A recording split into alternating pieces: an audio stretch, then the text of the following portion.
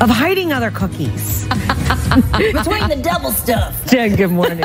There's so much stuff in the latest Oreos, you can't see anything behind it. But this is the gist of a complaint that's been filed by the tiny little Hydrox cookies.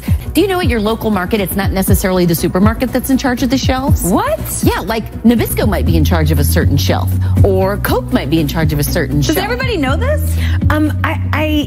I don't know who's in charge of it, but I know like it's prized possession to get the end cap. Right, the end of the aisle. And sometimes they pay for that. All kinds of things goes on here. About the president, about the vice president, and she was mid-song, y'all. This wasn't like I'm gonna schedule this in the middle of my performance. It was an impromptu kind of thing, or at least it seems like it, which is Michelle Obama running for office. Lady Gaga has been an outspoken advocate of equal rights for many, many years.